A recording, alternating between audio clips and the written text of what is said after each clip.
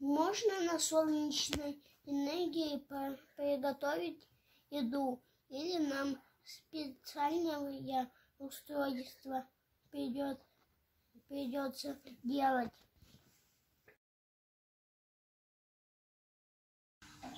Матвей, для того, чтобы приготовить еду на солнце, тебе необходимо усилить действие солнечных лучей. В этом тебе поможет солнечная печь. Работа солнечной печи основана на поглощении тепла. Свет попадает в короб или конус из фольги и отражает его от стенок, концентрируя на чаше с продуктами. Черное дно может накапливать жар, а купол из стекла или пленки помешает теплу выйти наружу.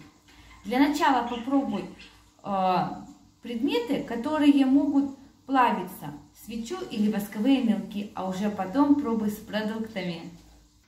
Чтобы сделать солнечную печь, нужно ножницы,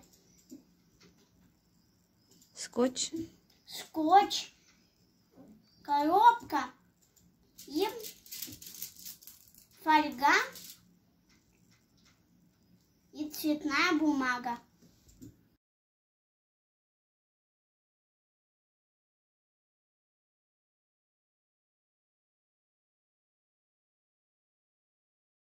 Я обклеил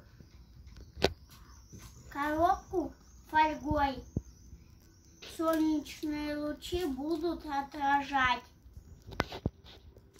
На дно я положил черную бумагу.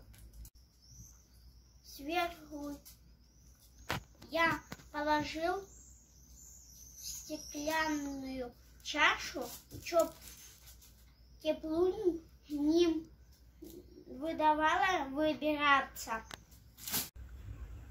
Сейчас проверим, как солнечная печь работает.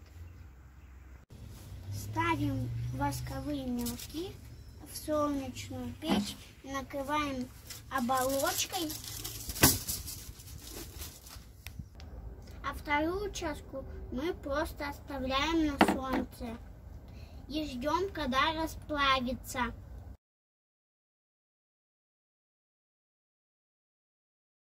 Принесли солнечную печь в дом. У нас исплавились мелки. Вот эти плохо исплавились мелки, а вот эти нагрелись.